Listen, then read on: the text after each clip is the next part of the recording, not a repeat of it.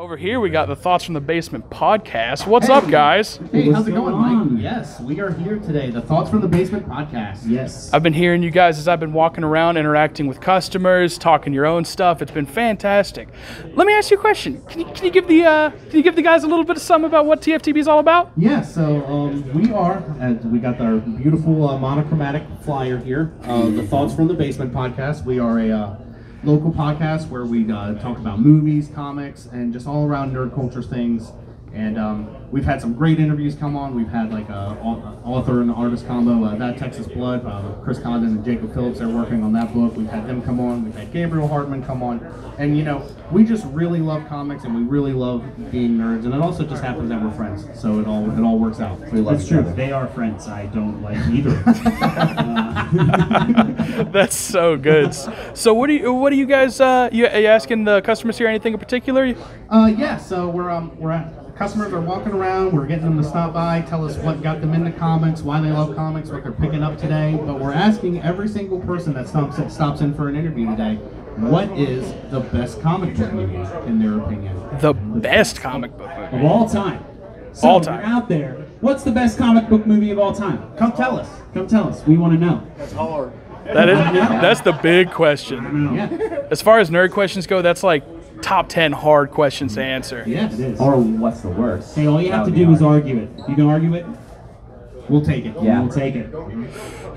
Do you guys have your own personal answers for that? Oh, Yeah, dude. but we're gonna Green Lantern. We're gonna sing. Green Lantern. Yeah. All right, I'm leaving. Said no. No, I'm good. What's your answer, Mike? You know, I feel you said that you have to be able to make an argument for it. So Howard the Duck is probably out. So I'm gonna say Thor Ragnarok. Ragnarok. I'll write that one down. Yeah, it's just I feel like there were definitely issues with the movie, but it revitalized Thor, changed the whole scheme of how his movies come out, and not only for him, but I really think it had a huge impact on Marvel movies in general. Absolutely. Oh, for sure, Yeah. for sure. Absolutely. It actually made Thor fun. Yes, that's what I was trying to Done say. in the first two movies. Yeah, Yes, and definitely. in the first one he's like, oh, I'm lost, I don't know my way. And then in the second one he's like, oh, I'm in the second movie.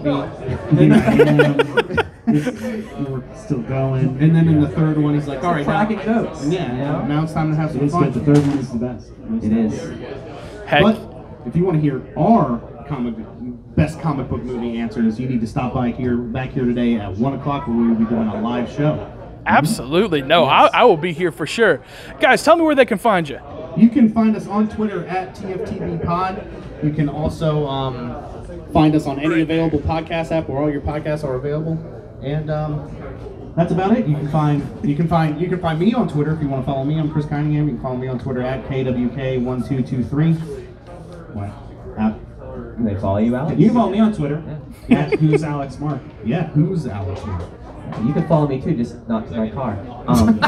You can follow me at Punk Beats on the Twitter. Understood. When's the last time you tweeted? 2007. I checked. Yeah, I mean, it was second term Bush.